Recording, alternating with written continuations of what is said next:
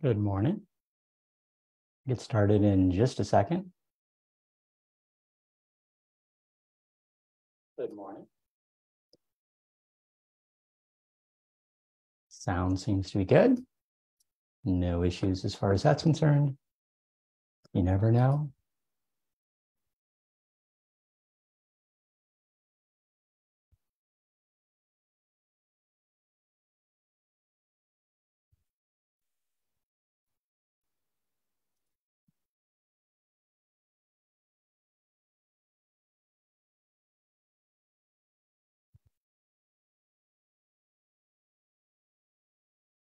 Good morning.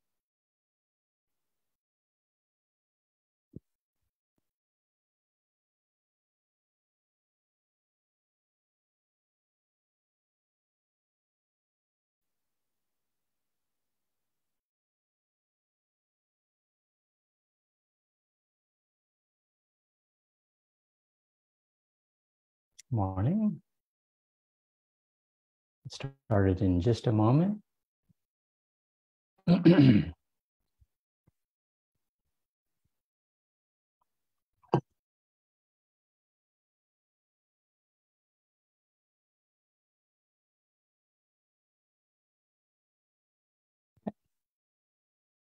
Morning.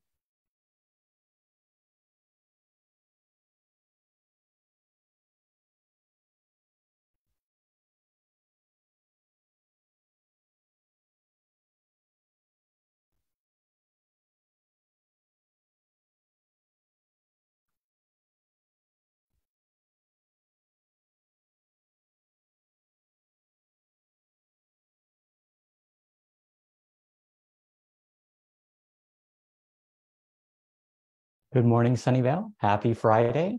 Welcome to my weekly virtual office hours. Welcome to June.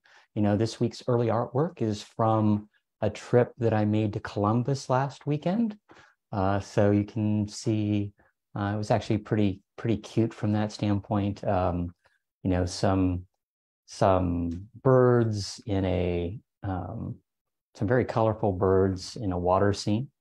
And this is the whole thing of whenever I'm visiting different cities, taking a look at the art that they have. And I think, art really does make a city at the end of the day, and so it was good to be in Columbus and taking a look for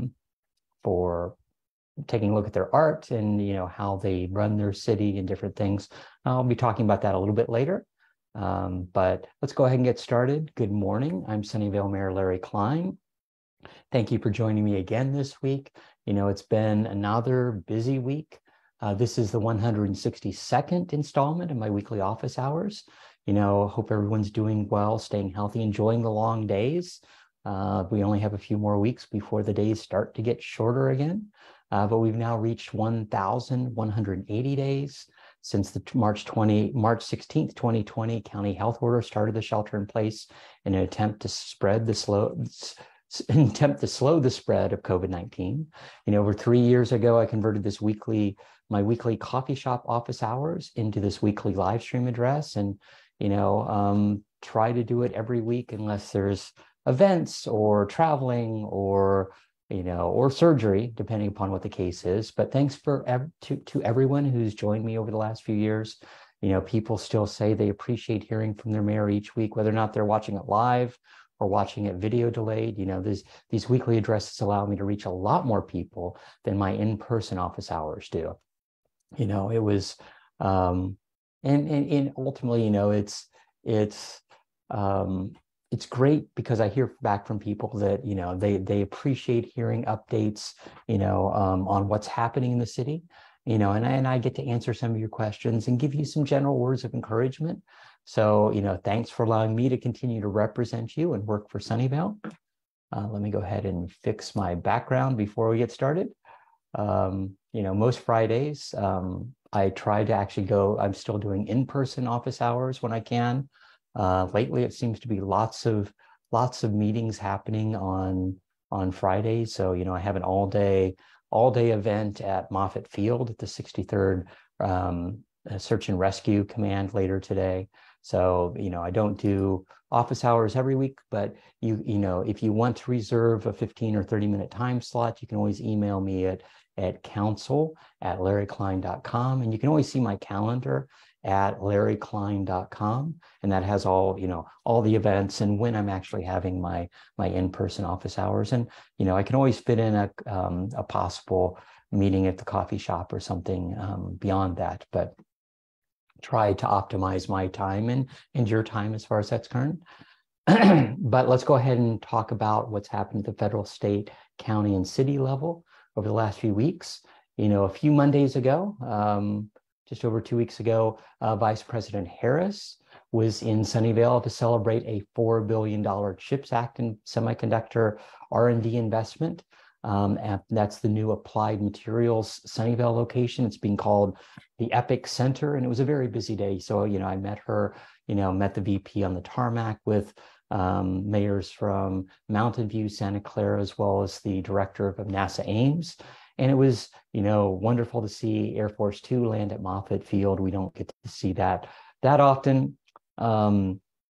And then I ended up rushing in the motorcade to the actual Applied Materials site here in Sunnyvale.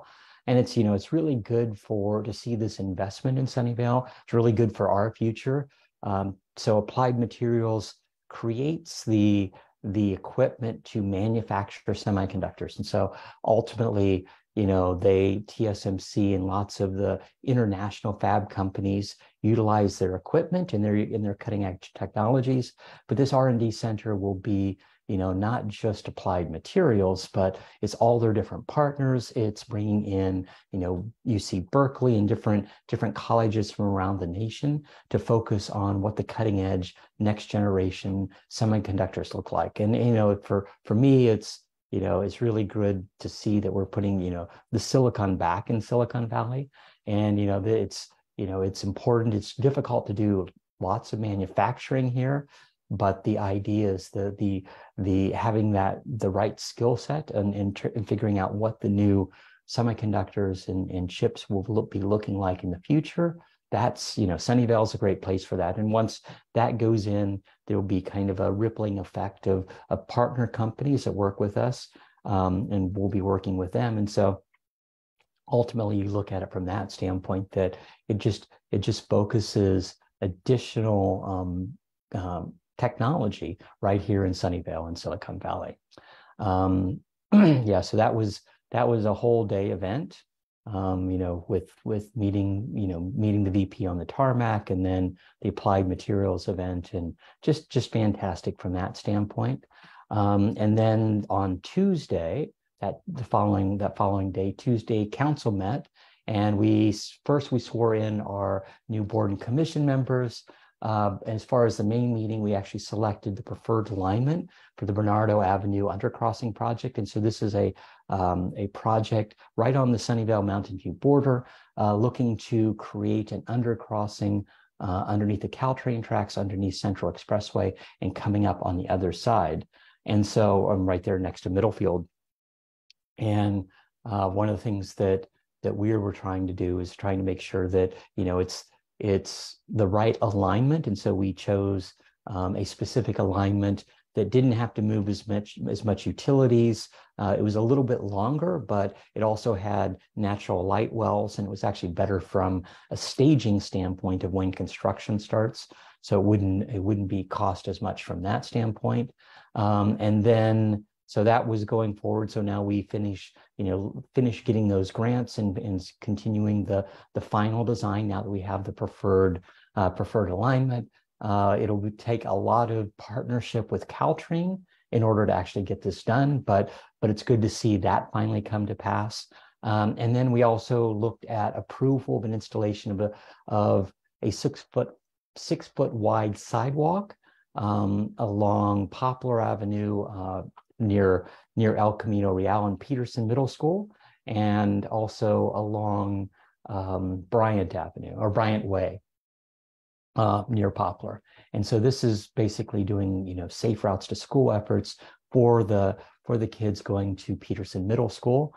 And for me, it's affects me directly in that that was one of the things that we had a few years ago was the students that were hit in the crosswalk along El Camino, and it's trying to make it much safer for those kids going to Peterson Middle. And I'm happy that I was able to work with Caltrain to make lots of improvements along El Camino. But now we're looking at what we can do along Sunnyvale streets to make sure that the rest of the way of getting to Peterson Middle School is safe. There weren't a lot of sidewalks in that area when that area decided to move from unincorporated Santa Clara County into Sunnyvale. The residents said, "Oh, we want to keep the more, let's say, rural feel, and we don't want to actually have sidewalks." And so, but now, of course, 40 years later, or almost 50 years later, it's the safety of the students and working with those residents to say this is what this is the best thing for the community. So happy to see that we approve that. And then as far as last week is concerned, last week we had the Pride flag raising at City Hall.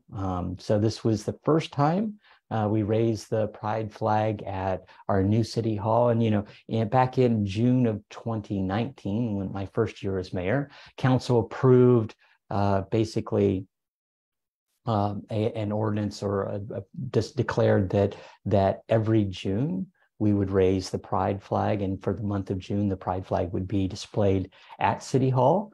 And so, that following, so we approved it on a Tuesday night about halfway through the month, and that following Wednesday morning, we had everybody out there for that Pride flag raising, and it was a good event. It was pre-COVID, so it was actually good to see a crowd. And we've had it kind of remote. We've raised the flag every year since, although it's been kind of a smaller ceremony under COVID.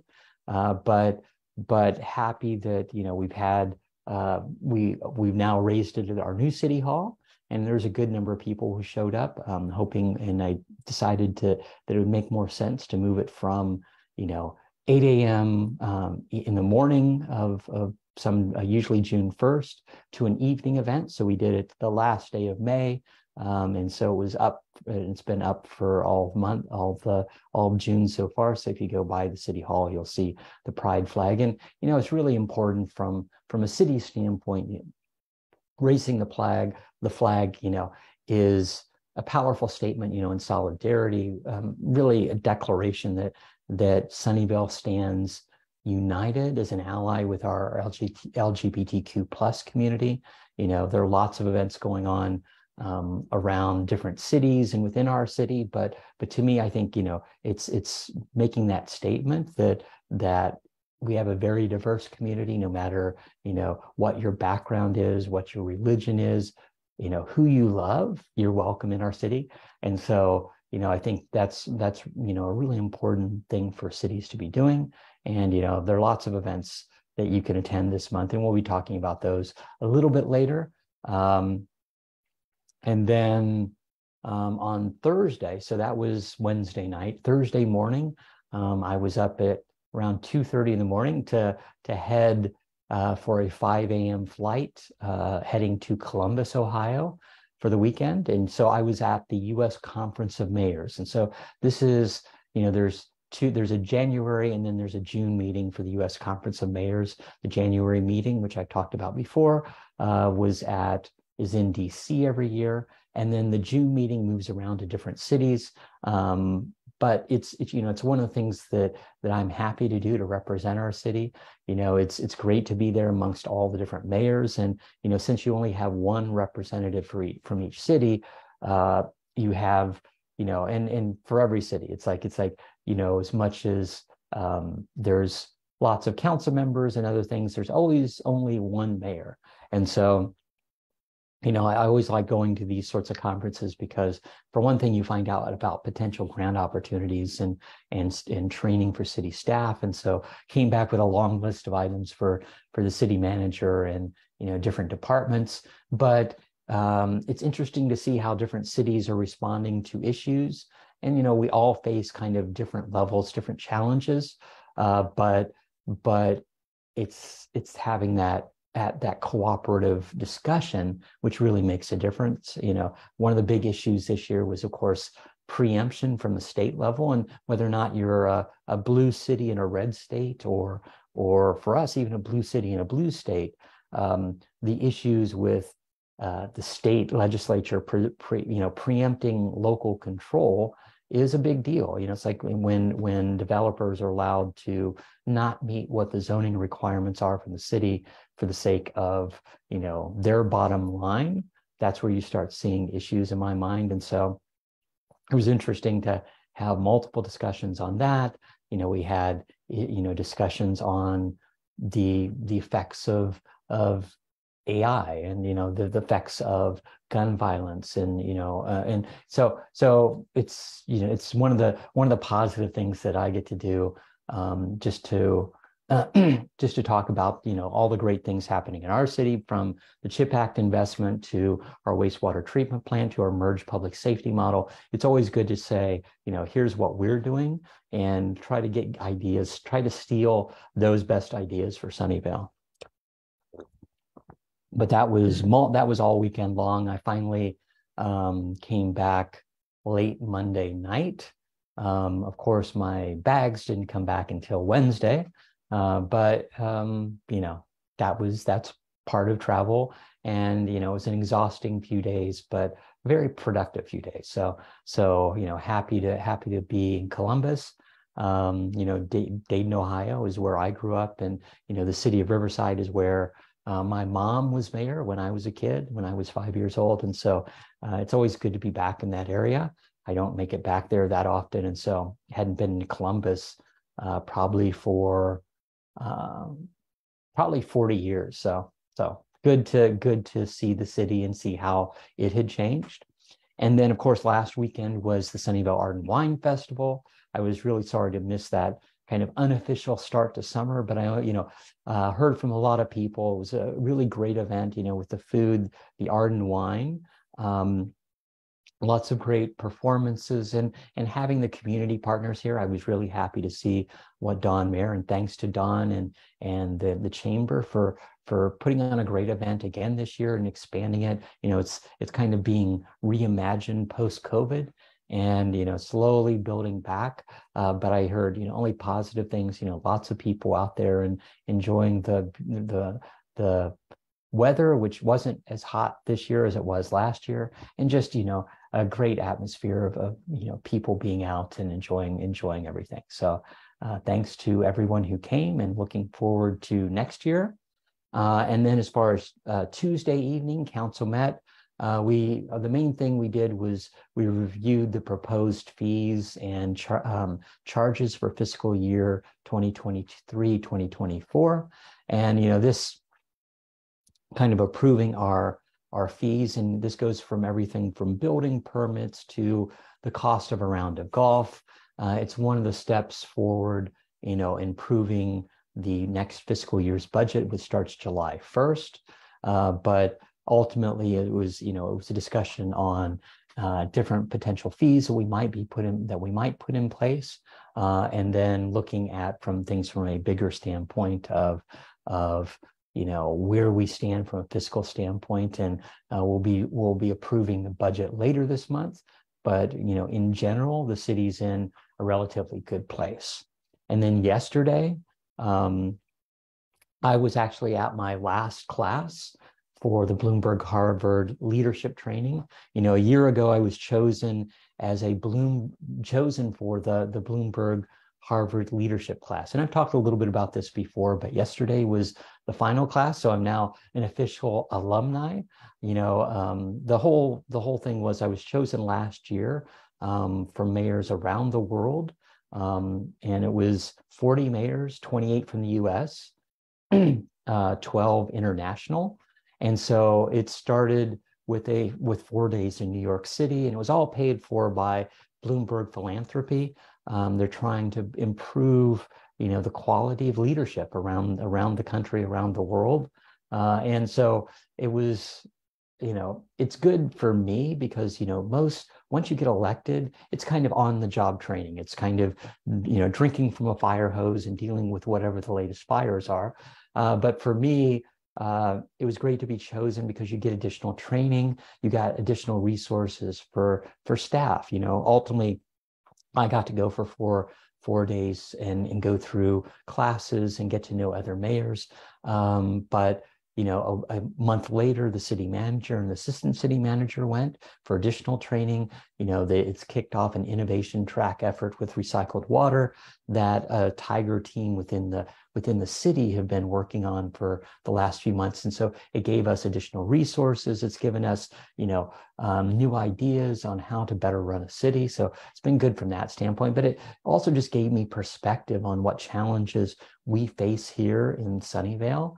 In comparison to some of the other cities. And, even, there, Bloomberg is picking some of the best cities, city mayors around the country to get additional training. But just looking at some of the challenges they face versus what we face, it gave me a little perspective that Sunnyvale is in a really good place in a lot of things. So it was good from that standpoint. And then it just gave, me some tools on how to be a better mayor, how the city can take on new efforts, and be a little more innovative, be a little more nimble, how to bring in the appropriate stakeholders. So, it's been really good from that standpoint. But happy that, now to be an alumni of that program and continuing to work with Bloomberg Harvard on, all the things that we're doing here in the city and getting additional resources, getting additional funding for different efforts. So happy that moved forward. As I said previously, I won't be covering COVID numbers anymore unless things change dramatically. I continue to spend lots of time advocating on our city's behalf at the county level, at the state level, at the federal level, and of course, lots of partners. I think that was the other good thing about being at the mayor's conference, meeting up with potential partners for, new efforts within the city, and getting, what we might be hearing a few things sometime soon on potential new businesses that might be expanding in the city. So, it's always good from that standpoint. Lots of good press on being a safe city, being a friendly city, happy city. But it's also just, it's like seeing technology still being focused here. You hear from other cities in the Bay Area of the occupancy rates in different office buildings and different retail locations. And in general, Sunnyvale is in a pretty good place. Let me go ahead and announce some of the upcoming events. So next Saturday, June 17th, there'll be a pet appreciation rally at Plaza del Sol from 10:30 to 1. But go ahead and, bring your pet or not, there will be lots of booths, there'll be pet demonstrations. It's kind of just a celebration of pets. And so that'll be happening at Plaza del Sol on Saturday, the 17th.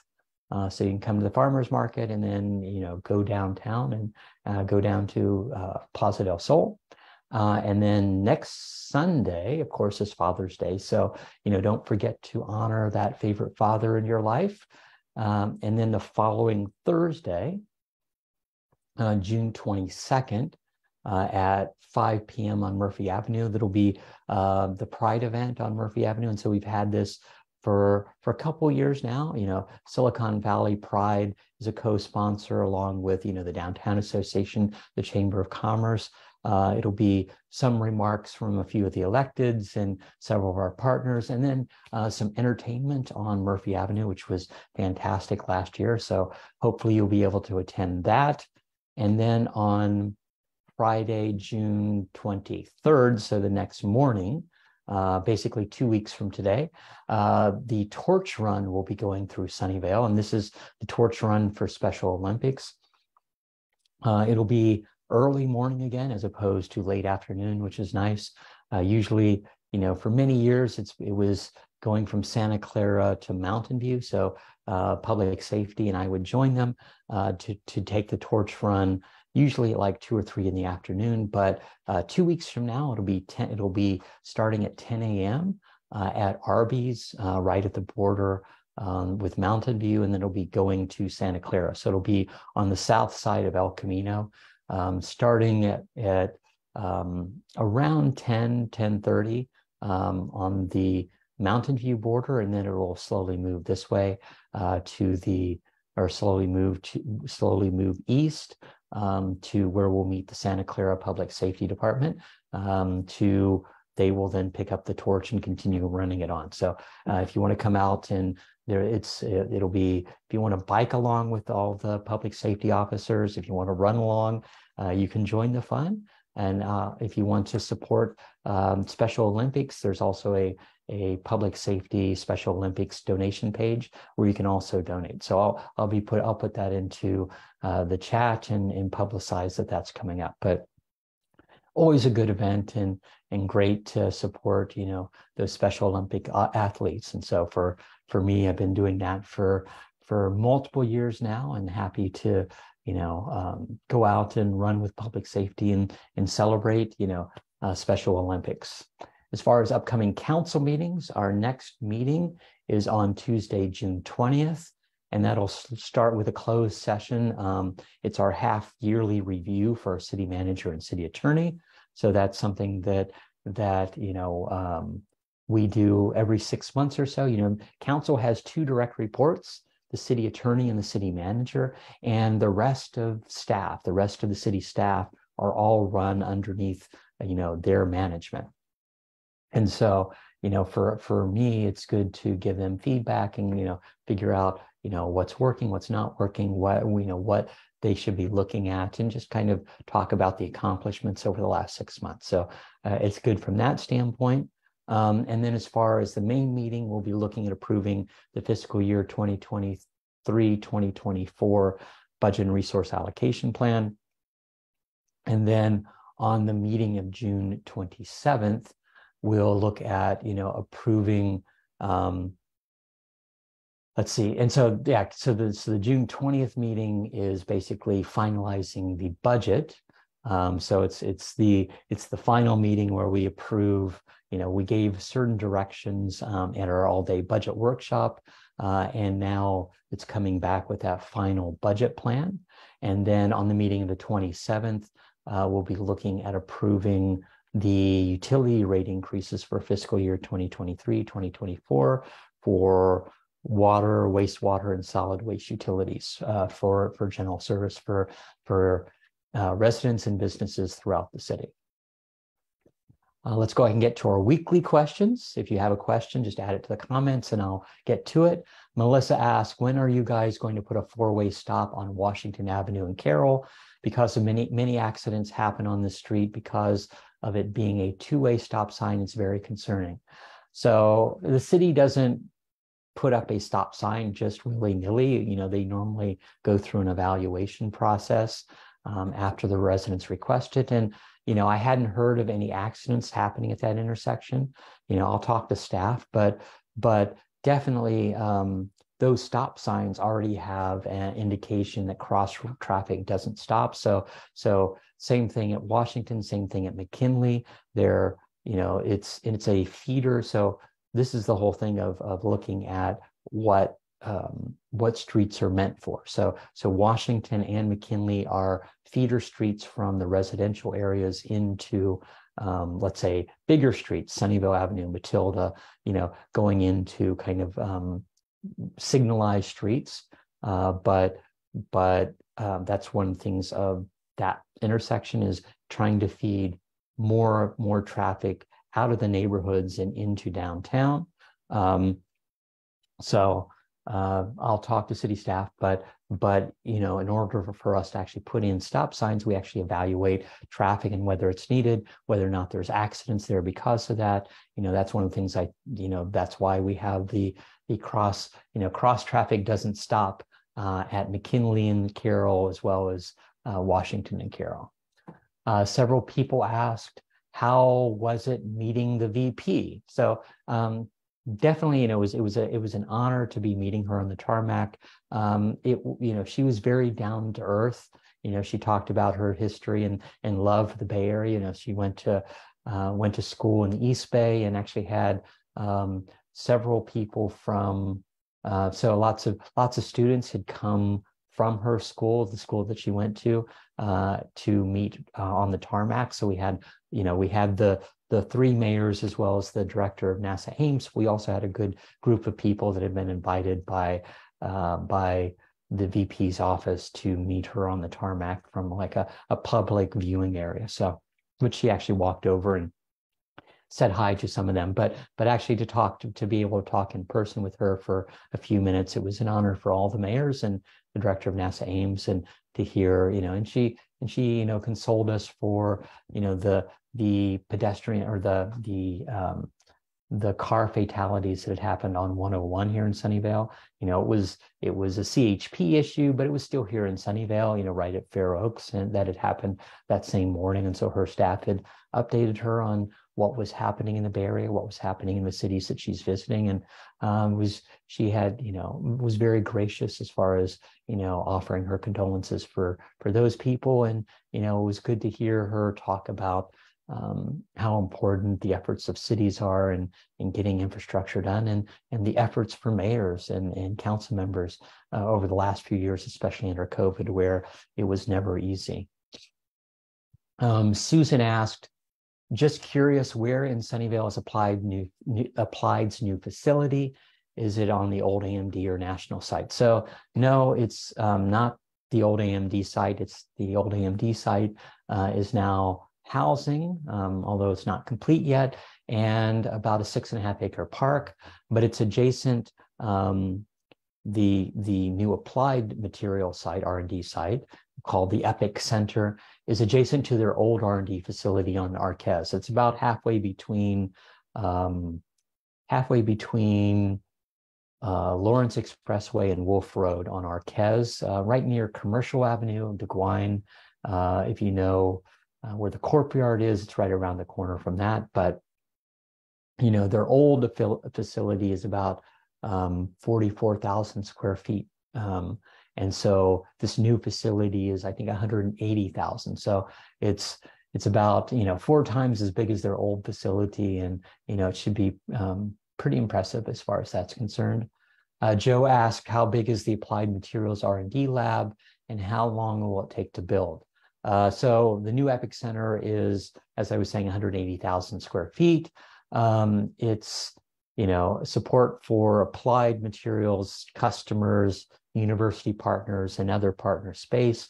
But it's planned to break ground the next month or two, and then open in the first quarter of 2026, although their CEO is already saying fourth quarter 2025, go as fast as you can. And we'll see how it goes, but I think that they could actually do that. And so that would be fantastic to see. Sharon asked, Sunnyvale is happy and safe. I'm wondering though, how green we are. For example, old growth rose bushes that surrounded what's now being called the Jewel on the corner of Sunnyvale Avenue and McKinley were replanted or simply torn up. So, from a Sunnyvale standpoint, we try to be very green. We have lots of rules about tree removal, but bushes and plants are not really protected. And, most developers are actually replacing ornamental or non-native plant species with native species. So it's more drought resistant, better, easier to take care of as far as that's concerned. But ultimately from a city standpoint, we don't control, let's say, what the brush is to a certain degree. We don't, we try to help them choose better when they're putting in new things. But as far as like ornamental plants and all that, we're not keeping them from putting in something that they might want to do. So definitely from our standpoint, it's trying to make sure that we're doing the right thing. Let's see if there are any other questions.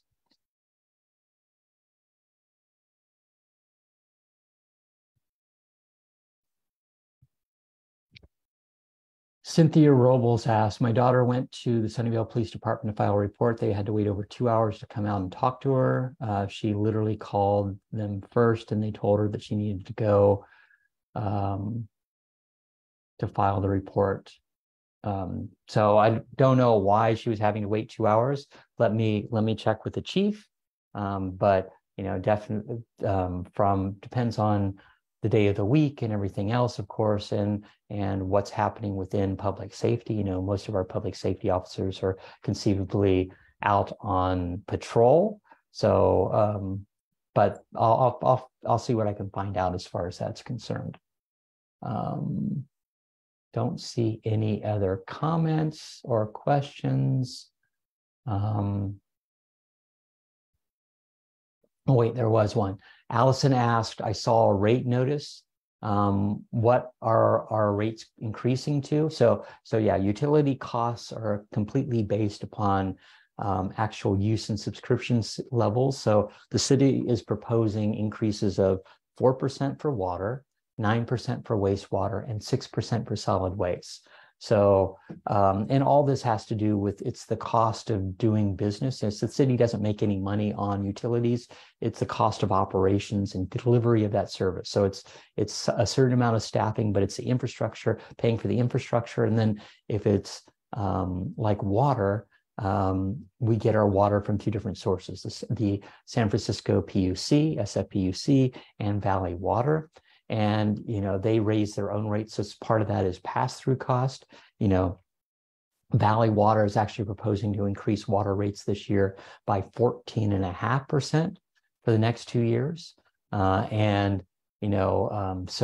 we use reserves and we try to make sure that we don't burden our customers as much as we can. So water on average for single family, water will go up $2.77. Wastewater will go up $5.15, and solid waste and recycling will go up $2.53 a month. So about $10.45 a month for all those services, for all those different rates total for an average single family resident. So, from that standpoint, it's I think San Jose just raised their water rates by I think 10% or 10.5% for some of their residents. And so we try to keep the burden as little as possible and utilize reserves for, water main breaks and things of that nature to fix spot, infrastructure issues. But then it's also trying to make sure that those rates stay low for our residents. I think that's about it. Yeah. Let's go ahead and wrap up. So thanks for joining me again this week. We live in interesting times. New things are coming up almost every day, but I want you to know that no matter what challenges we face them together. I'm proud of Sunnyvale and how our residents, have responded during COVID, but as well as just on a daily basis. People are willing to help out, show their generosity, show their kindness in our community. And I really appreciate that. Your actions and your attitude really do make a difference. It's why we were declared the happiest city in the US in December. But Sunnyvale will emerge from this as a stronger community. We're in this together and we will get through this together. Thanks for listening. Have a great weekend. Goodbye.